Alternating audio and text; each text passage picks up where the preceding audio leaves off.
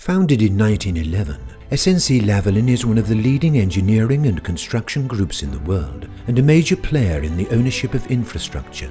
From offices in over 50 countries, SNC-Lavalin's 40,000 employees provide EPC and EPCM services to clients in a variety of industry sectors, including oil and gas, mining and metallurgy, environment and water, infrastructure and power.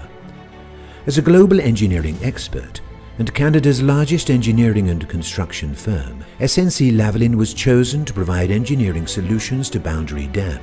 The plant started operation in October 2014, and our client, Sask Power, now has the first post-combustion integrated carbon capture and utilization plant of its size associated with a coal-fired plant anywhere in the world.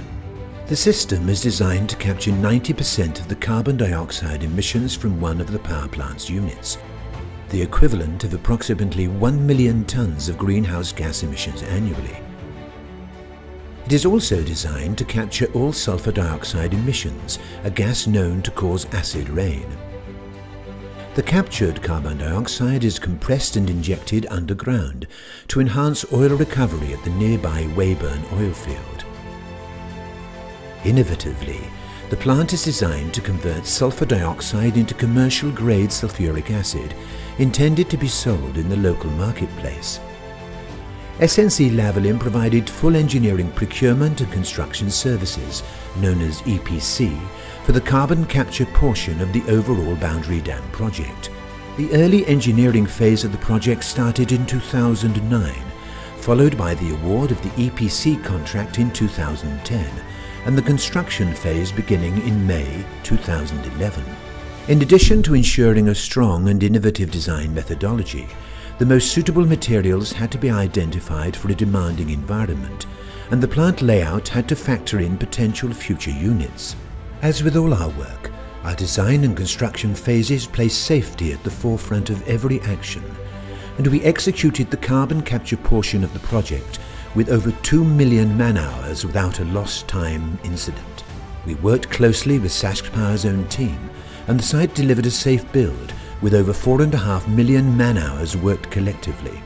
Some of the largest commercially available equipment was used in the engineering of this first-of-a-kind commercial-scale project.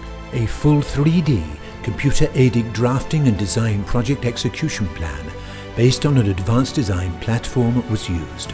In building the carbon capture island, 3 key areas were designed and built by SNC-Lavalin: the carbon capture plant itself, the cooling system, and the carbon dioxide compression facility. In order to build on this scale and minimize the impact of challenging weather conditions, SNC-Lavalin looked for modular construction solutions and, where possible, fabricated components off-site, including some of the largest parts for assembly, for which logistical transport solutions were developed and coordinated to ensure a smooth build.